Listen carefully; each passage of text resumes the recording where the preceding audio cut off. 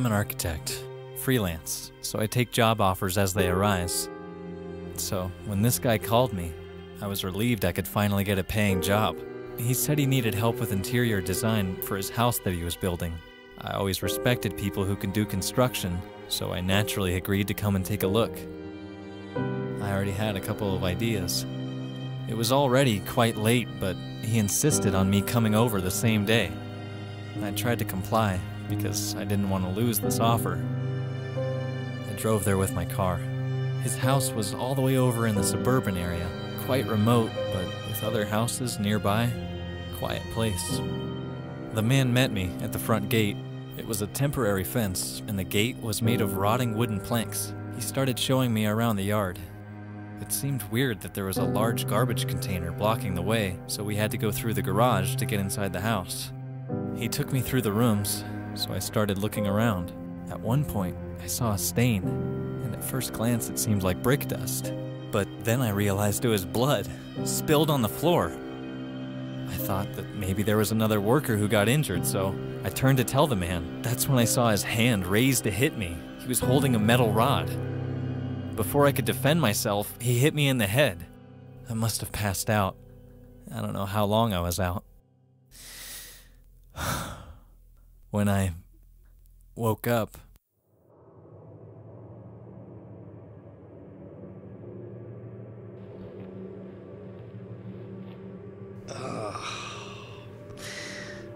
that hurt.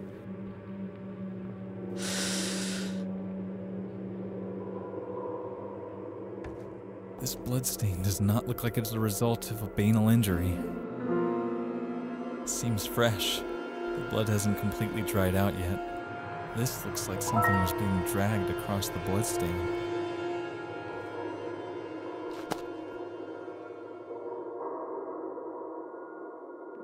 The phone is smashed. No way it's gonna work anytime soon. I can't get further through here. There's no door handle. Why would he hit me and then lock me in here? I might be able to get further through the attic.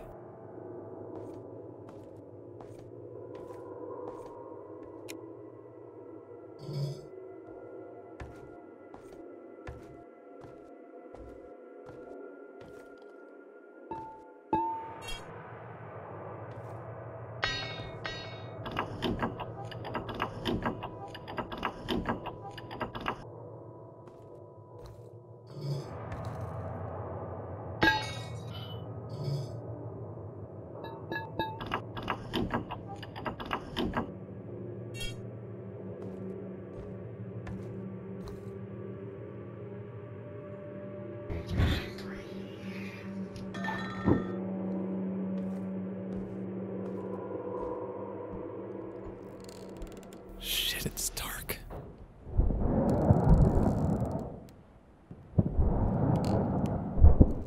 What the hell was that? There we go.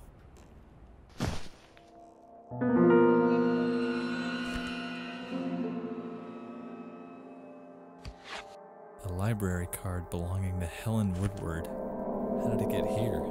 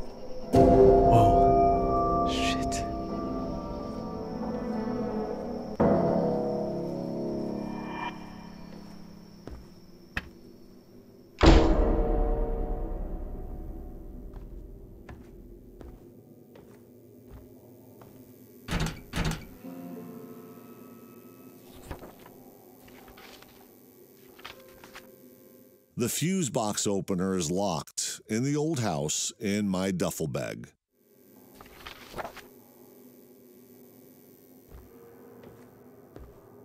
the dragging stain again.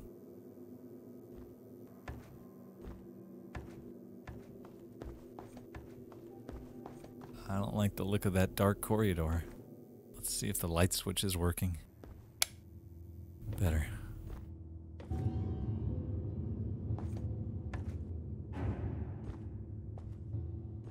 What the hell? Shit, she's dead. It's dust. Similar to what I found upstairs on the floor. She was being dragged over here through the house.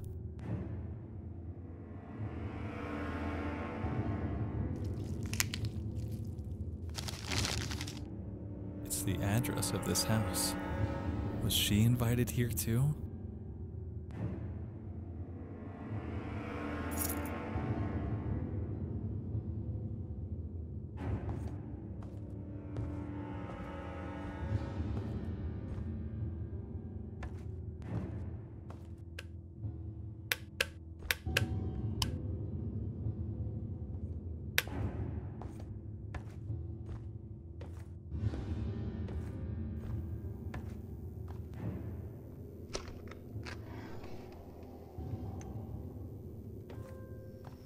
Finally out of the house.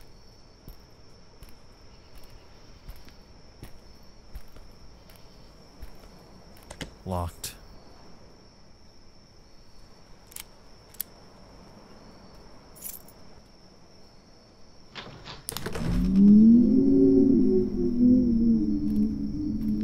This is the way out.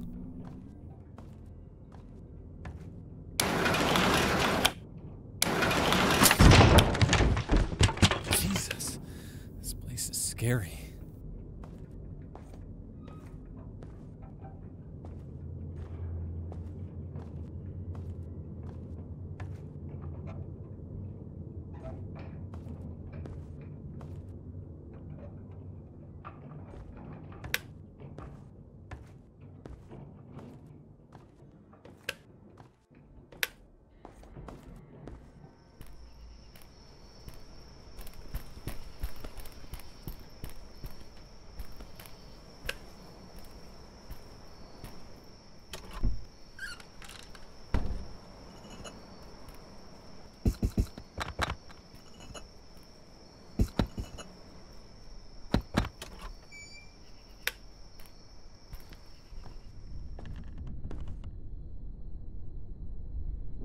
Broken. 13 July 2001.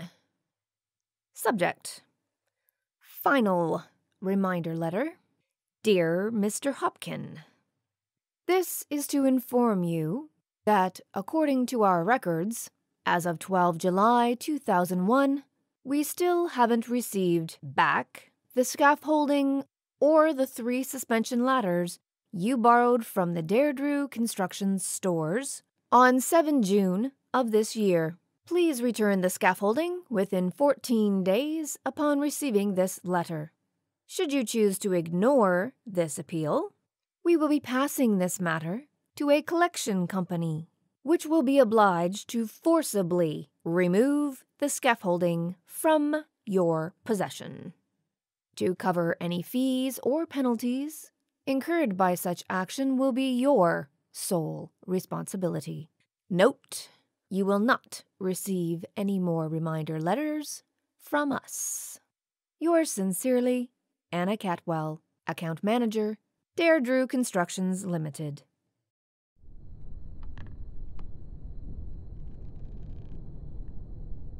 This must be one of the 3 suspension ladders mentioned in the letter.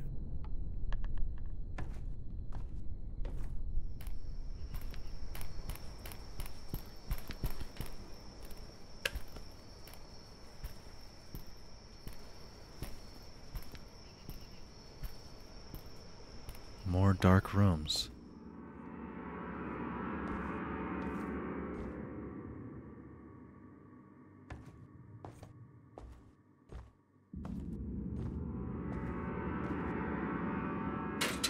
Why is everything always locked?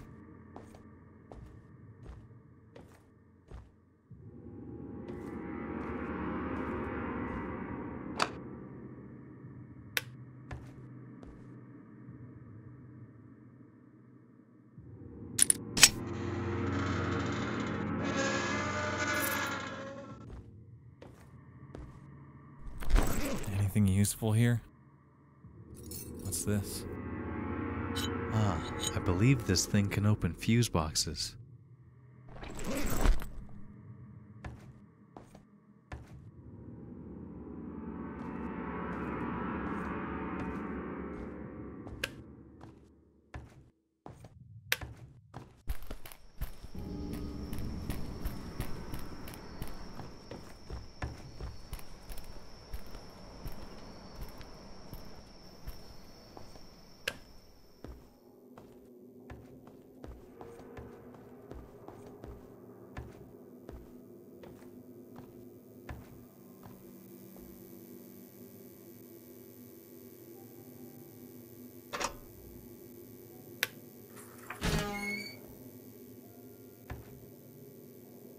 Honey, if the circuit trips again, first turn on the RCD switch, the smallest one, and then the rest of them.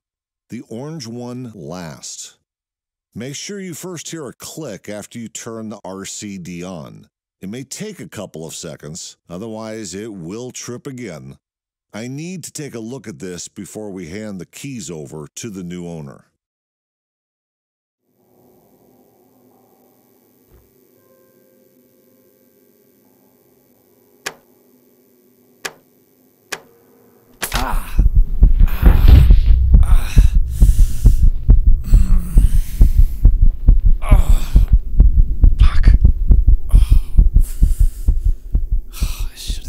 Coming.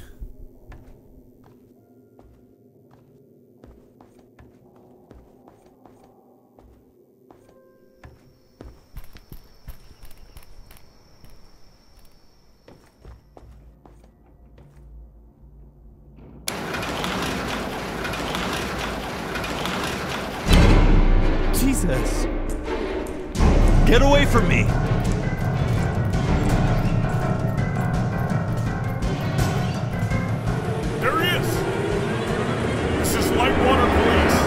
Stay where you are. You're under arrest. Get down on your knees. But I didn't do anything. Get on your knees, now! You are under arrest.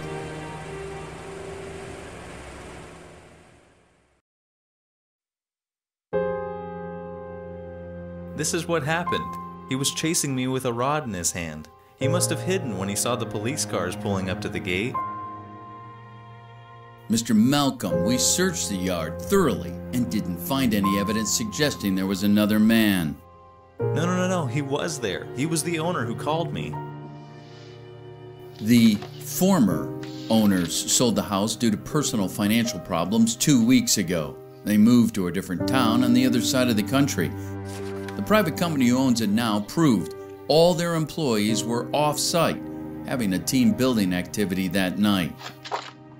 How could you not find evidence of him? I'm telling you, he was there. I heard you. Our officers got a phone call from one of the neighbors reporting lights coming on in the house and suspicious person moving on site. They gave us your description. They never saw another man. How could that be? This doesn't make any sense. Let's cut the crap. What? It does make pretty clear sense to me. I have to say that I honestly don't believe any part of your bullshit story that you're giving me here. Everything suggests that you murdered that woman. No, You found the victim's blood on your clothes and your hands. You had the victim's wallet in your pocket. Wait. And the officers caught you fleeing the crime scene. You, no one else. Guess whose fingerprints match the ones we found on the victim's body, huh?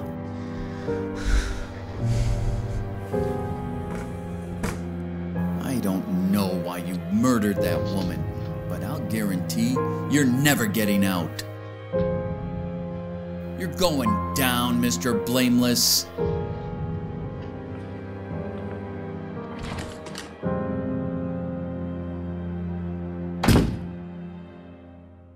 That's how it all began for me. And it was far from over. This is the way out.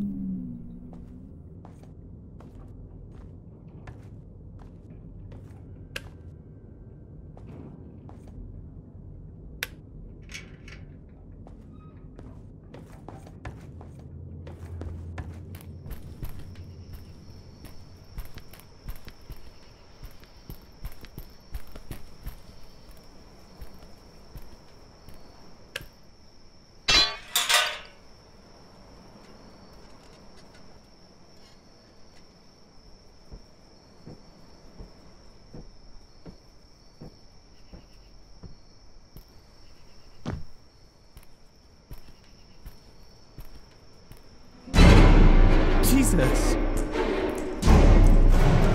Get away from me!